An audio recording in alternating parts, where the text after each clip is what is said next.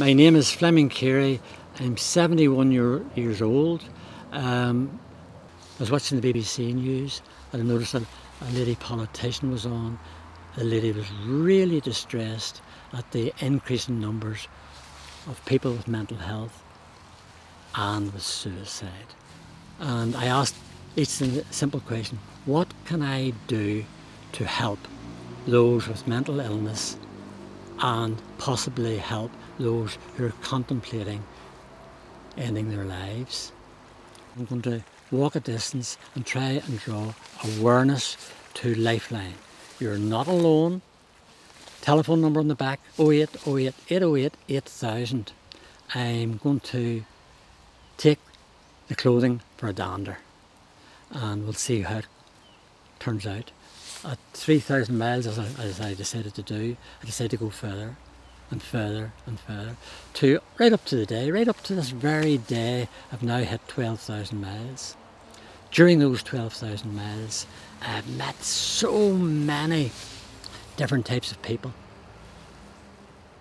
People with really sad stories or accounts, and people with some happy stories, and people with no story, just simply pleased to see me and just pleased to encourage me and wanting to encourage me, tell me how good a job I was doing.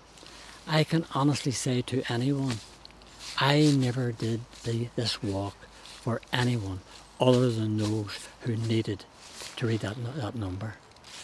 Whether they needed to read that number today, last year, or in 20 years' time, as long as that I put that number out to the best of my ability.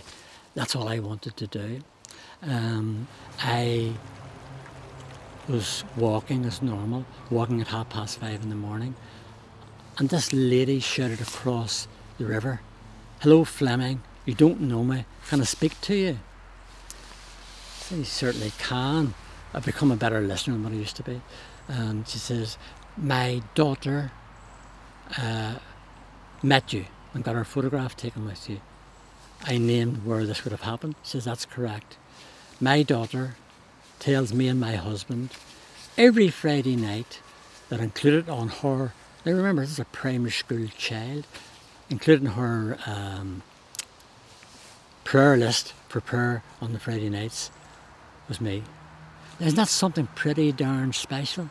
That a child who'd only met me for 10 minutes included me in the prayer list. I thought that was special. That was so special to me that I wanted to repeat that and just I do share it. I don't give names away, just simply share that here's a child who's been taught to pray and is including me in the prayers.